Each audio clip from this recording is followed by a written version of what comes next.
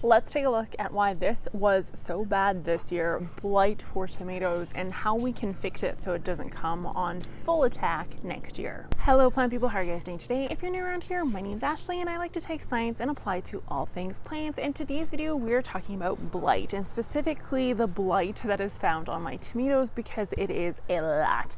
And the reason for this is because this year in my zone, it was particularly cold and moist for a vast majority of the first portion in the growing season. This is the perfect conditions for blight to take over. We don't tend to see it as much or as intensely in the hotter, drier years. We don't see it as intensely when it's hot and moist, but the combination of cold growing season with lots of moisture and rain, and voila, we have blight. So let's talk about what's going on, how we can prevent it, how I ended up with such a severe infection, and kind of everything else in between. But first, be sure to give this video a thumbs up, hit that subscribe button. I'm almost at 50,000 subscribers and I want to do a giveaway when I do hit 50. So in order to be a part of that giveaway, you do have to hit subscribe. There's like 60-some-ish% of you that just lurk. Stop lurking, start subscribing. So let's get into the video. So there are three different types of blight. There's early blight, late blight, and then leaf spot blight. Early blight is from earlier in the season, and the best way to prevent against this is actually to physically look at your seedlings, ensure that it's not on the stems, there's no fissures or lesions on the stems, then as well as the leaves. If you're noticing any form of lesions in the early blight seedlings, you need to discard them, because early blight will kill not only that seedling, but potentially all the other seeds or seedlings within your garden that year. It's not very preventable. It's one of those kind of death sentence type blights that you want to get rid of ASAP. The other one is leaf spot blight, and we usually just see these on the lower leaves of our tomatoes. Now keep in mind that the leaves can simply be removed, and typically the rest of the plant is okay. Very rarely will it kill a plant or take out an entire crop, and it's actually mechanical removal that's going to be your best friend in this case. What I have here behind me is late blight, and this is kind of what a majority of potato and tomato growers and anyone in the nightshade family will have happen.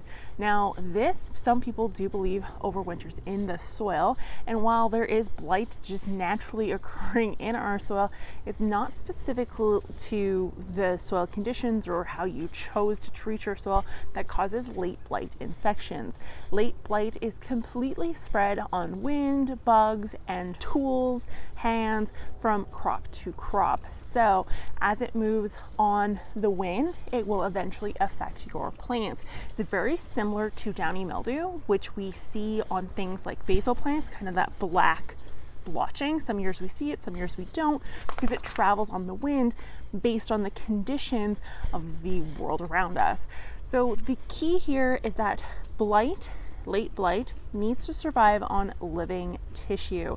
This means so long as the tissue is dead, it cannot reinfect a plant. So if we have a plant that's currently infected with blight and we catch it earlier in the season, we can simply remove the infected living portion and discard it. We don't want to compost it, and we don't want to just leave it simply on the ground or anywhere near your property, because what will happen is that it will just move back into the plant and reinfect, so long as that leaf is green and living until it's crusted up and died, is still technically able to spread. So you actually want to get rid of it entirely, put it under the soil, put it under a tarp if you're determined to compost this thing, but regardless, you need to have it covered where it cannot spread any further. However, we do live in a communal situation in our world, so it's likely that one of your neighbors have blight and that's how you're ending up with it. But again, it's not their fault because it doesn't overwinter in the soil. The only time it will overwinter in your soil is if you have blight that's infecting your potatoes and you plant potatoes and tomatoes closely together or in the same area. If your potato is able to go underground, survive, and regrow, this includes your compost, you guys. If you have a hot compost and they survive the winter in your compost and germinate in your compost, then you are spreading blight every year because it's going to overwinter on that tuber itself. So the tuber needs to be complete mush in the spring or completely frozen. So the good news here is that all of this is still compostable. I can compost it in a hot compost. I just don't want it to overwinter or leave. This means that these plants unfortunately are not great candidates to actually take clippings from and overwinter indoors. So these guys are all out. I mean, I could take them from other places in the patch that aren't infected, but there's definitely a risk that I'm just going to transfer that blight to the next year, or potentially take out my indoor crops that I am growing. So my tomatoes this year will be restarted from seed, but all of this will go into the compost itself. Or I could leave it in place, allow it to do some snow capture, but we'll do that in a separate video on 2 ways that you can actually close down your garden itself and which way you should choose depending on your situation.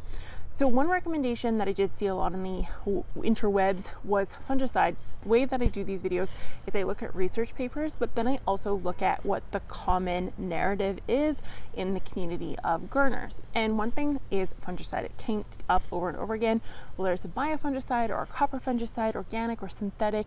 And the kind of common misconception there is that you will be able to somehow fix a plant that is this bad or bad in any way, and be able to reverse that damage or turn around that infection. And the reality is that fungicides 99.9% of the time, even in conventional money-making systems, are specifically being used as prevention. So they are applied before that fungus issue will arrive. So I've talked about growing degree day units before in other videos, so I'm not going to get into that too much here.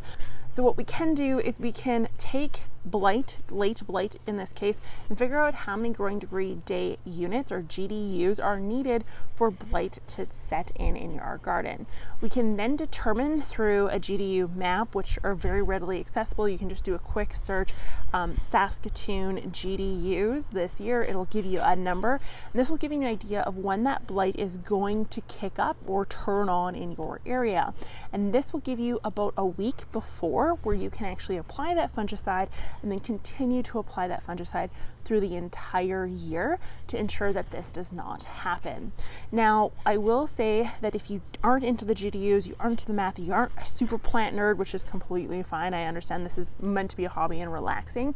You could just technically start applying a fungicide once every 2 weeks or once a month, whatever the recommendation is, starting that first week in May or June when you actually transplant these guys outdoors. Now, overall, I got tomatoes off these. It didn't harm my yield, and I don't really get very worked up about blight in general.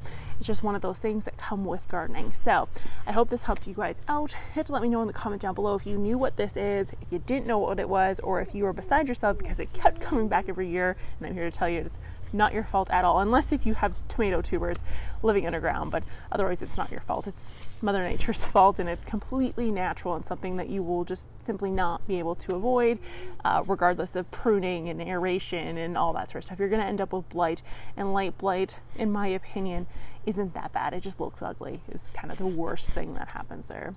Thank you guys for watching, and I will talk to you next time. Bye.